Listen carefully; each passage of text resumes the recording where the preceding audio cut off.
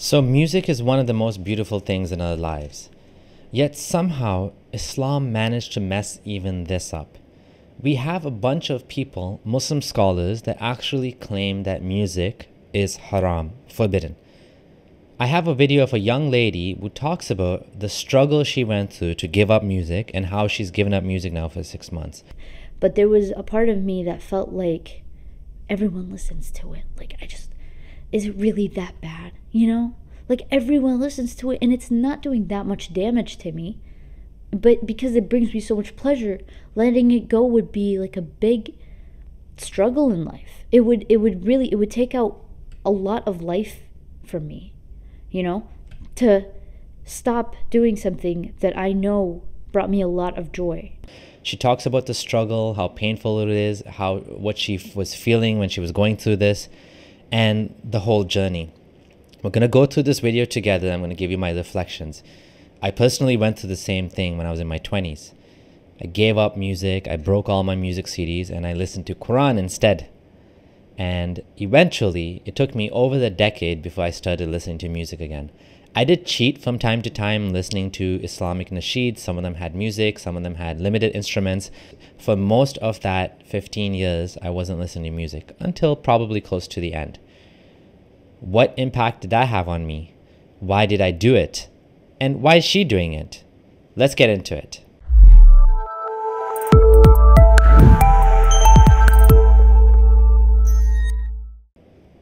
I'm your friendly ex-Muslim. I'm a former religious fundamentalist, you could say, Muslim, that has left Islam, and I'm now reflecting on my journey and where I ended up. Let's take a look and see what this young lady has to say. Now, a disclaimer is, this lady, she's a wonderful lady. She's trying to do the right thing, to be a good person, to be a good Muslim, to share with her viewers, to encourage them to also be good Muslims. The point of this video is not to criticize her, but to see how the religion influences and affects people and the sacrifices it makes you do, right? The level of sacrifice it instills in you, and for what? Now, if someone would say, religion helped me to give up smoking or alcohol, well, that's a good thing. But music? How is this helping humanity? Music is one of the most beautiful, wonderful, enjoyable things in life. We're hardwired to react to music. Even babies react and they dance to music. Even some animals, like some parrots, can bob to the tune. It's very deep inside us. Whether you have instruments or not, that's another story. But the fact is that music is something so intrinsic to us humans. It's such a big part of our humanity. To just give it up is actually quite painful, and that's what she says. Let's take a look and see what she says. Today's topic is very near and dear to my heart. It's actually the topic that I first talked about when I made this podcast. Like the first episode was me talking about leaving music. And I wanted to make that episode about music because I feel like there was absolutely nothing on YouTube, nothing on different platforms for Muslims talking about music, and for non-Muslims. I feel like this is a topic that's very dynamic and that a lot of people can take benefit from, because it's not even about music. It's about depending on things that we don't have control over, and for us to be strong-minded and for us to achieve amazing heights in life, we have to learn to be independent of many things, including certain stimuli. And I think music is one of those things that is extremely, it's not even like normalized, it's more than normalized. It's like, it's a part of people's day, regardless of whether they like it or not. That's what music is at this point. And I see a lot of people turning to it all the time, for mood boosters, for being in the car, just in any situation whatsoever. If there's no music, it's boring. That's how a lot of people's days are. I remember when I tried to. And this is actually one of the benefits of music. It's to pass the time. If you're doing something mundane, if you're like folding your clothes or doing the laundry. One of my favorite times to listen to music is when I'm cooking. It just makes the experience that much more enjoyable. And It's funny how she's saying that it's more than normalized. Yeah, it's it's pretty much part of who we are, right? But you'll see a lot of like self, post hoc rationalization going on, where it's like, this is something that is beneficial to become independent of, and it's almost like she's trying to find a way to make herself feel better for doing it, because there's no obvious benefit. Like, let's be real, there's no obvious benefit to giving up music, right? Like, if it wasn't for the dogma, no one would do it. To quit music, it was a very, very hard struggle. It was a struggle to the point where I would have these moments where I'm panicking. Like, I need something. I genuinely need something to calm me down. Like, I need a stimulus right here, right now. And I would go on YouTube and I'd be like, why is music bad? Like, out of angst, out of contempt. Absolutely. It was so awkward. Me being completely angry and just in need of music, and like angrily typing, music, is it really haram? Is it really bad? Like, I just wanted a way out. And I didn't even, like, there were no videos, obviously, for the questions that I had. All of them were coming more so from the legalistic aspect. They will bring up the hadith over and over, which we all know and we all heard about music. And there would be no emotion in those kinds of videos. It would be pure information, like, just, they would state it as a fact, but they would not say it or explain it in a way where it would be empathetic to people like me. So, hearing this is obviously quite painful. I feel quite bad for her that this is what she put herself through. And again, we're not talking about, going on like, some intermittent fast for like a month, right, to gain better health. We're not talking about waking up and going for a jog, again, a mental, physical thing. We're not talking about, doing journaling or meditating, it could be painful too. We're talking about giving up music. And it's like, she was like sad about it. She was struggling. You feel bad because, like, this sacrifice for what? This is why I wanted to share this video, to help people to understand this is the effect of Islam, of religion, on people. It has this effect that it'll make them give up things that they don't need to give up. Like people who went to search in desperate need of something, to let them know that what you're feeling is normal. All it was is that music is haram, point blank, period. Just go on with your life. But there was a part of me that felt like everyone listens to it. Like, is it really that bad? Like, everyone listens to it and it's not doing that much damage to me. But because it brings me so much pleasure, letting it go would be like a big struggle in life. It would take out a lot of life from me, to stop doing something that I know brought me a lot of joy. But that's why I want to make these videos. So she's right up. I mean, I don't even feel like I need to add anything to this video. Just watching this video and hearing her share what she's saying, you can understand like what she went through and what millions of Muslims, young Muslims, go through. And I'm going to say something else here. I have a strong feeling, I could be wrong, that this is not coming from her parents. This is coming from Islamic teachings online. This is coming from the community, the mosque. It could be coming from her family too, although, like, in my situation, just like in many other young Muslims I know, knew, they were doing it to themselves. It wasn't even their parents. Sometimes their parents were strict on this, sometimes they weren't. Most Muslims in the world do listen to music, and she's going to talk about that. Let's keep listening. Because I know the demographic that watches me. I know the kinds of Muslims that watch me. And I know how much of a struggle cutting music is. Because music has become something that's everywhere, all the time. And it's like, it's weird if there's no music. If you enter a restaurant, it's weird if there's no music. If you go to the gym, it's weird there's no music. Like, it's just weird to have silence right now, at this time that we're in. And I don't understand it. It's honestly, to me, I think it's sad. I had to chuckle a bit at this one. Like, I don't usually put music in my videos, not because it's haram, because I'm having a conversation with the audience, and some people put music in the videos as background music. It drives me crazy because sometimes that music is annoying. Like, I like speaking to people like this without music in the background. I mean, if you do it well, you can put certain segments of music that would actually make the video more dramatic and more interesting. But like, there's times and places where you have music and you don't have music. In a restaurant or whatever, like, you're there to enjoy yourself. why would it be sad? It's not sad. There's nothing wrong with, anyways. That this is the direction that we're taking as a whole society. That there needs to be music everywhere, that's honestly depressing. So when I angrily... There doesn't need to be music anymore. We like it. Typed, why is music haram? Or is music really haram? Or how, like, I'm struggling without music. I would literally type that into the YouTube search bar. Let that sink in. Okay, that's a next level of desperation. That's next level. And when I saw that there was nothing that would satisfy my search, that would satisfy the questions I had, it became clear to me that I had to embark on this journey alone.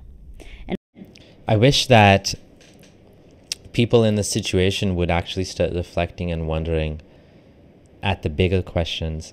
Why would God want this from me? Right? And she's going to come up with some reflections on that later, where she tries to, and we've already heard some hints of that, how she tries to self-justify, you know, post hoc rationalize, yeah, it must be because we're dependent on this. And she's going to talk about it. I'll let her talk about it. But now she's going to talk about how alone she is in this journey. It's true. Even among Muslims, this is a very minority opinion. Not necessarily minority opinion, but minority implemented. It's the very religious Muslims, the people like myself and the people like some of my family members most of my family is very liberal, they don't care, but there are the minority that don't listen to music, and it becomes difficult. I even know some people would go into restaurants and they'd tell the restaurant, can you turn off the music? Oh my God. And it's difficult because there's music in movies, there's music in elevators, there's music everywhere. So if you want to avoid music, it's damn tough. And I talked about this in the first episode, giving something up for the sake of Allah. I talked about how I felt so alone in this journey. When I gave up music, I felt like I was the only one, and I would try to get a friend or two in on it, you know, and I'd explain to them, like, we're doing this, and when I told some friends, they were in complete shock. I was like, they would be like, Farah, you usually wear your headphones in the gym, what's going on? I'm like, yeah, I quit music. And they would be like dumbfounded. They're like, what did you just do? Like, why would you do that? And I would be like, we're not all the same. Don't be so dramatic. Like, chill out, dude. We're all trying new things here, okay? Leave me alone. So when I saw that kind of... So she just gave another good point. It's well known that when you go to the gym and you don't have your music on your headphones, it's like a struggle. It's like you can't lift. The music motivates you to do more at the gym and to make the most of your workout, right? So, and usually gyms have music playing anyways. You can't avoid it like that unless you go to like a private, like, apartment building, condo, gym or something, right? Kind of opposition from friends even. I felt like it became crystal clear to me, like, okay, I'm going to be alone in this. I'm going to be completely alone in this journey, and that's okay. That's fine. Because it reminded me of the idea of jihad an-nafs, you know, struggling with yourself, struggling for the sake of Allah for yourself, because we always think that this life is rainbows and sunshine. But it's honestly, this life as a whole is supposed to be full of struggles. It's not rainbows and sunshines. Like, we can lie to ourselves and tell ourselves that it's okay. There can be a lot of things that we enjoy in our day-to-day lives, and that they fulfill us, when in reality they could be doing harm and you don't even know. So this is I kind of feel this is a point against her, not for her. When she says, you know, most people think life is rainbows and sunshine. I don't know anyone who thinks that, to be honest. And even if we all agreed life is a struggle, this is one of the things that makes life better. That makes that struggle a little bit more bearable. That makes life worth living. I mean, to some extent, this makes life worth living. we're not talking about giving up something that's harming you. We're just giving up something because God said so. I'm not saying don't have any forms of pleasure throughout the day. That's not a normal way to live. But when it becomes that all your day is filled with is pleasure and that's all you seek, yani, it feels empty. This is obviously taking it to an extreme. No one's spending the whole day seeking pleasure when they listen to a little bit of music at the gym. So not really a good point. Life feels empty because it feels like you're chasing a feeling, and when you chase a feeling, feelings are very temporary and they can change within a split second all the time. So depending on some kind of feeling that you want and trying to get that from music, especially, I think you're putting yourself in a very bad situation, and you're making yourself dependent on something that, like I said before, is not going to always be there for you. What this video is going to be mostly about is how my life has been without music. Life without music, basically the title of this video. But my life without music recently, and it has been months actually. It hasn't been a short time. It's been maybe 5-6 months without music. I don't even know where to start. There's so many aspects to my life that have changed completely. But the first thing that I want to say before I say anything else, and if you listen to this and you exit out of this video, it will be enough. What I'm about to say right now is that the changes didn't come immediately after cutting music.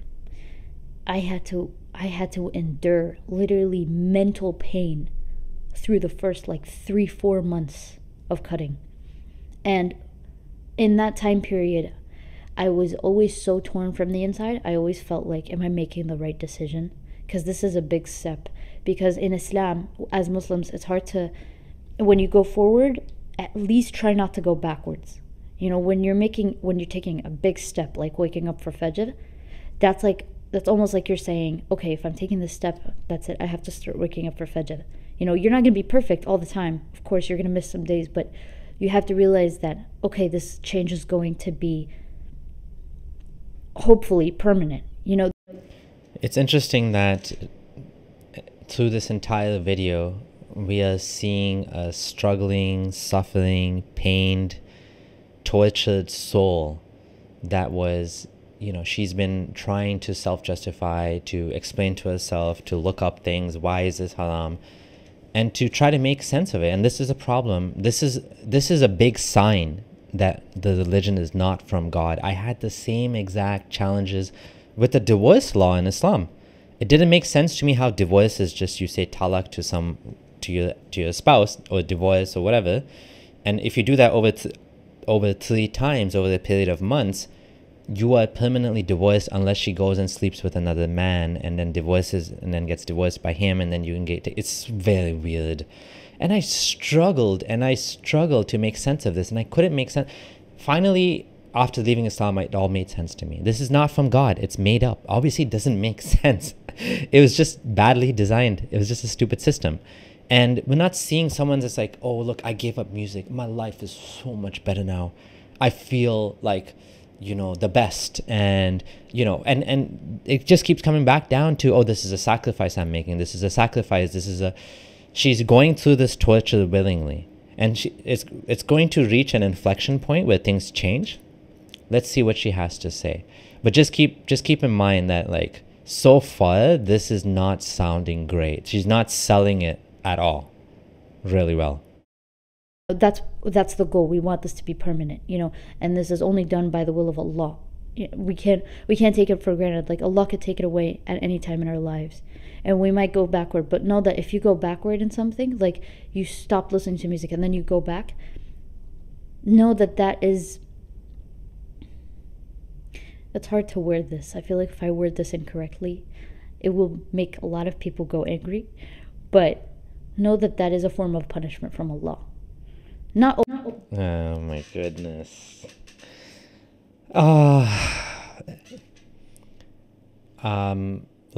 Lady, that is not a punishment from Allah. Religious adherence goes up and down. People get religious and get less religious, and they get more religious and get less religious. It's not a punishment from Allah. have some like vision, have some like, look at the big picture. You tried something, it didn't work for you, so you don't do it anymore, right? Be flexible. That's your life. This is your life. Like, it's not like you just got to get more and more and more religious, right? Go from no hijab to niqab, to like staying at home, not working. Like, you know what I'm saying? Like, you don't need to only go in one direction, right? Even if you do believe in God, even if you do believe in Islam, you don't have to just keep getting more and more and more and more and more fanatical, because how would you end up then? Like, just think about where that's leading to. Always, but in most cases. Because if we all think about it, we want to get closer to Allah. So taking steps backwards, what do you think that signifies? What do you think that means? And it's fine to come to terms with yourself, and it's fine to be angry at the fact, but you have to take action. Like, there's no such thing as... What was my train of thought? There's no such thing as, this is not my doing. Like, I'm not the one responsible for going backwards. No, there is something wrong with what you're doing if you are going backwards. And it's a hard truth. Don't get me wrong, it's a truth that literally stings in the heart, but it's a necessary truth because it's the only truth that's going to make you change. It kind of feels like she's locked herself into this in the sense that she's like, oh, this was so hard to do, but now I'm stuck with it because I can't go backwards because Allah is punishing me. I think this is all a problem of your own doing, right? The whole thing is a situation you put yourself into because you're trying to be a good Muslim. And it doesn't sound like it's doing you any good, I'm sorry to say. That's the only thing I really, really, really want the viewer of this video or the listener of this podcast to understand, is that the change did not come immediately. The change took more than half of the time I was on this journey, okay? Only recently have I started to taste the sweetness of life without music. And reaching that point in your life it's freeing, but it's tough. It's difficult because you're voluntarily giving something up that made you happy. But then we can argue that wasn't real happiness, but it gave you pleasure in the moment. When I went to the gym every single day, the only thing I looked forward to was my playlist. I said that before. My playlist was the only thing that I was in love with, and I just wanted to repeat over and over and over every single day. And listening to all of that stuff, listening to all the songs that I curated on a playlist, it made me go, life is so good. Like, it made me always think, life is just so easy when you have music. It just feels so good all the time. Until I realized that was a literal lie that I was feeding to myself. Feeling good all the time, feeling like there isn't a struggle that's going to come in front of you. Life is not supposed to be feeling good all the time. You think your life is going very smoothly and very easy and like you have nothing to struggle for. You really need to check yourself. You can definitely have your moments of joy while also having struggles. Like, I have my struggles as a parent. I have my struggles going to the gym. I haven't gone to the gym in a while and it's killing me. I have my struggles in being, like a good employee at my job and to grow. All of those struggles continue whether or not you listen to music. It's like all or nothing perspective here. It's the truth because Allah tests those who He loves. So if you feel like you're not being tested, if you feel like you're letting things slide, you're letting things pass, and you're like getting really comfortable in this life, know that you're not in the group that you, as a Muslim, you want to be in. I feel bad to hear this because it almost means that like having a good life is a bad thing. It's like God wants you to suffer. In reality, it's probably more along the lines of, if you're suffering, this will make you feel better. Have this religion cookie, right? This cookie will make you feel better. God loves you. To look at it the other ways is just like bad. It's like God wants you to suffer, and if you're not suffering, that means you're a bad Muslim.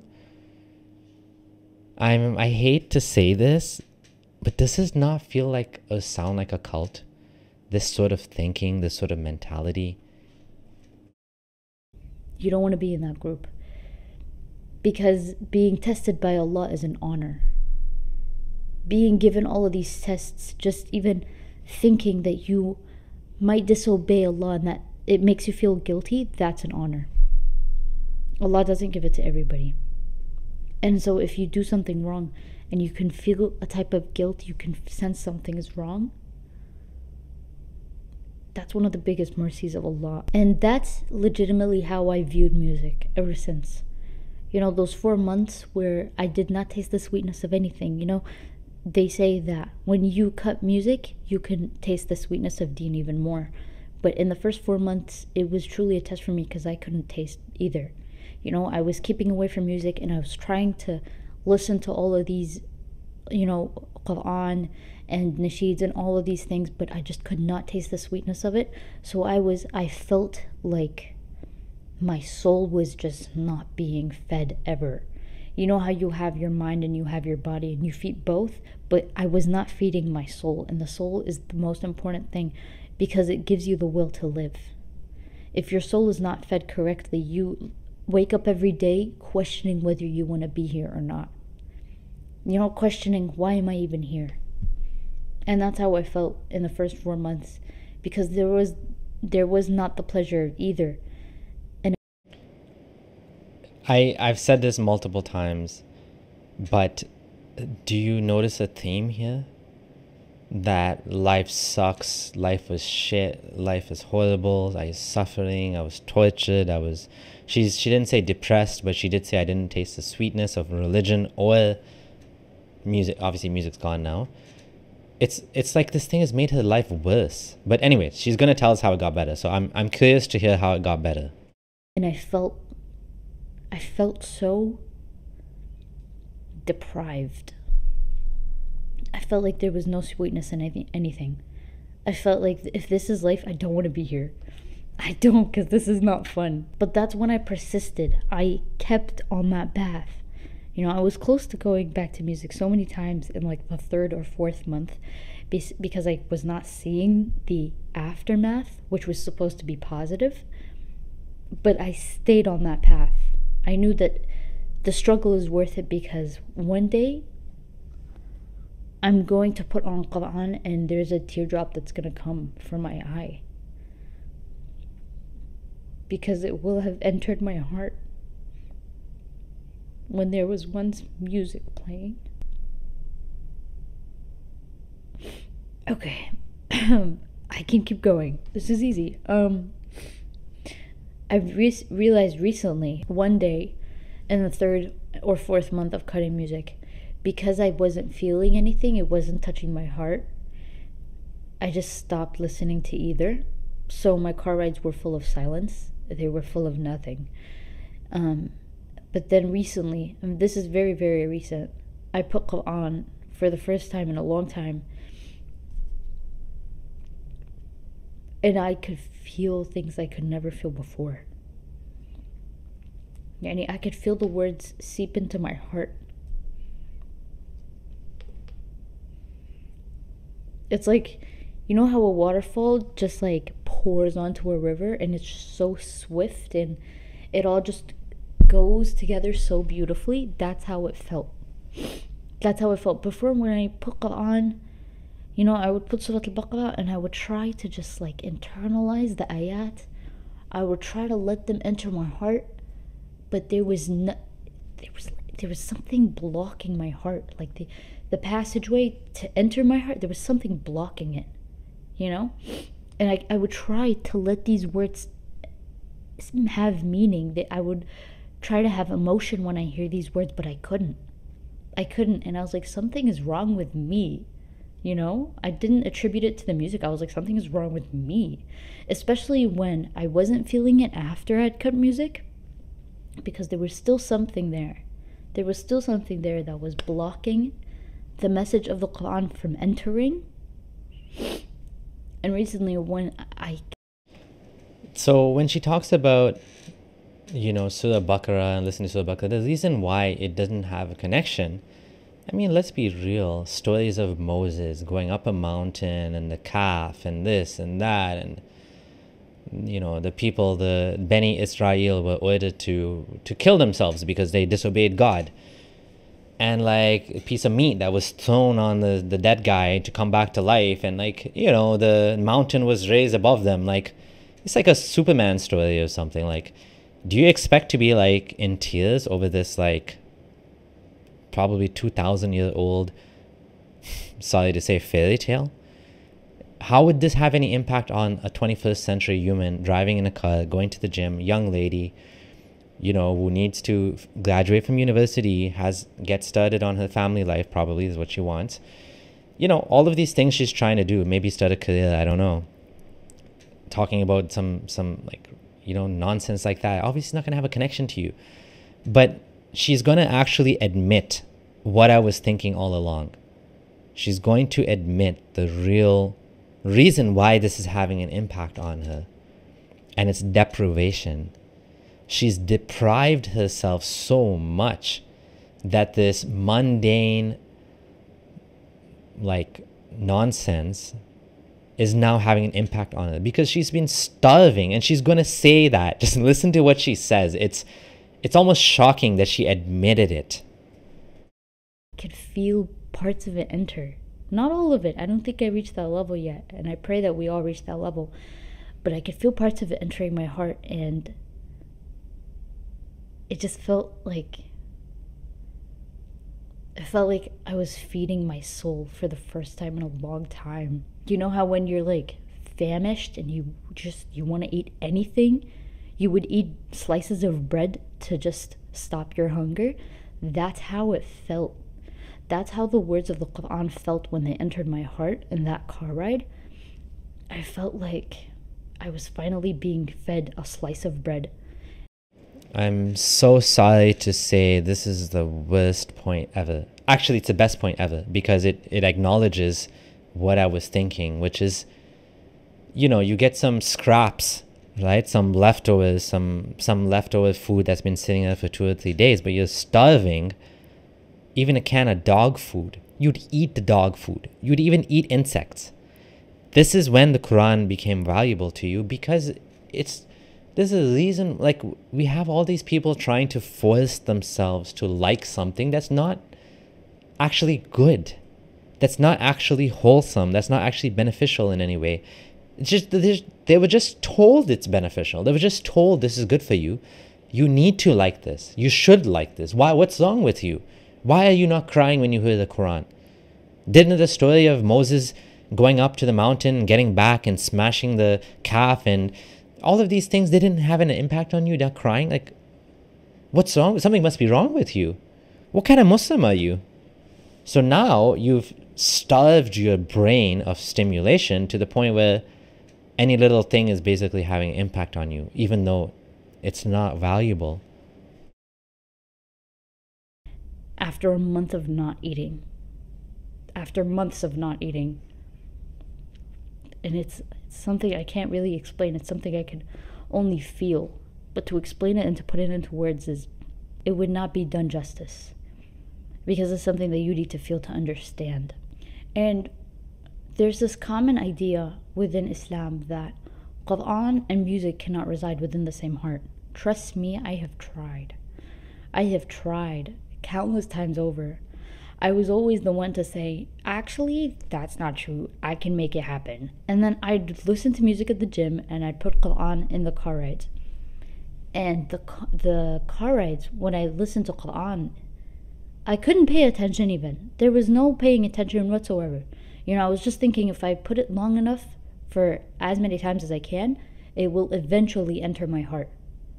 But you know, astaghfirullah, but as I was playing music playing the Quran in my car at that time, my mind and my heart were like, they were connected with strings back to the music that I was listening to at the gym. So my heart was connected to the music I was listening to and not even paying any attention to the Quran that was playing in the car. To stand in front of Allah and have that be the case, you know? Like, it's just, again, the whole thing with this Quran, the whole reason why we have people memorizing the Quran, reading the Quran, all of this stuff is because the Quran had to be memorized in order to be preserved, because people didn't write very often. They would write little scraps here and there. And we're talking about an illiterate society. That's the only reason why Quran was being repeated and said over and over again. Imagine God actually made this revelation in such a way that you'd had to give up music in order to like it have an impact on you. Why would that be the case? And this reminds me of the fact that Muhammad felt that his Quran was competition to the poets, and even had the poets killed, right? They were like competition to him. So like when they were accusing him of telling stories of old, Satirul Awwalin, he was mad at that. He didn't like that. He didn't like to be, he also considered the soothsayers and the, like astrologers to be competitors to his revelation, right? They were talking to jinns, he's talking to Allah and angels, right? So that's competition to him. You got to go back to the source, and you got to go back to the history and to see why this thing evolved the way it did, right? This is what it is at the end of the day. And the amount of effort she's putting in trying to be a good Muslim, it just breaks my heart that all of this is for nothing. All of this is not helping her in any way. It's not making her happy. And finally, we're getting to the point where she's seeming to get some benefit out of it. But like, imagine that's what God wanted from you in the first place, was to like give up entirely listening to any beat whatsoever or any sort of song, or just so that like, what kind of God would demand that much from us? It's just like wild. It's right. Not to mention there's religious Islamic songs too. So what would you say about that? Like, we'll be asked about that, and we'll be like, no, I was listening to Quran. I swear I was listening. But your heart wasn't listening to it. Your heart was in a completely different realm. You were physically there, but your heart wasn't. And you can't lie to yourself because you can feel it. And you know the difference of when your heart is present or it isn't present when the Quran is playing. You know that when the Quran touches the heart, whether you like it or not, you shed a tear because it's touching your heart.